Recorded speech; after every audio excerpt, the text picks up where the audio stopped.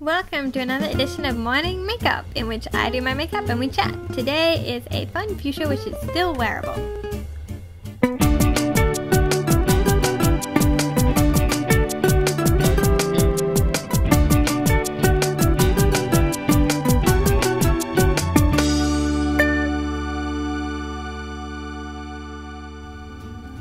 Morning! I'm so excited because we just got approval for our landlord to get a dog! Oh my god!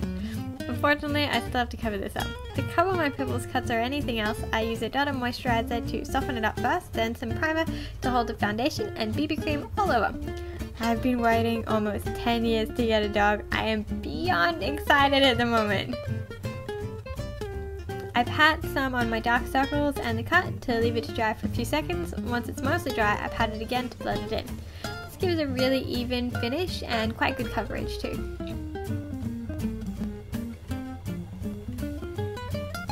Mascara next. I'm not sure which breed we'll end up with, as we're hoping to rescue our dog from a shelter. Champagne shimmer on the inner two sides of the lid.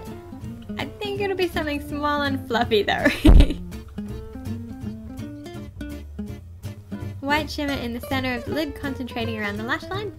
You guys are gonna get so sick of all the videos and photos that I'm gonna post. There'll be nothing but puppy spam for like weeks. Now the fuchsia. I placed it in a rough pointed C shape on the outer corner.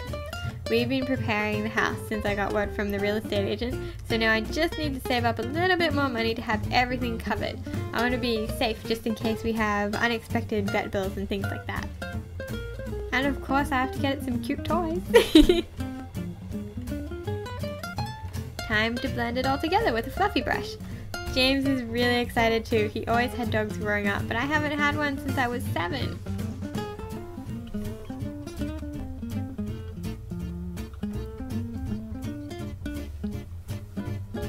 Next was eyeliner. I used a fairly thin line with a wing so I didn't cover all of the white.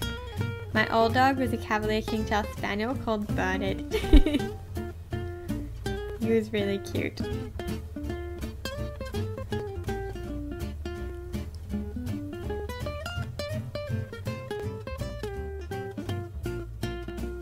Lash time! These are just some natural length crisscross lashes.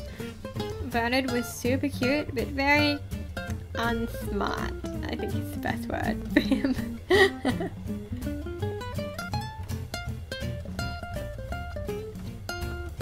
Bergamot joined in my waiting for lashes to dry dance today. And now some finishing powder to hold everything in place. I cannot wait to visit some shelters. I used a dark pink shimmer lipstick.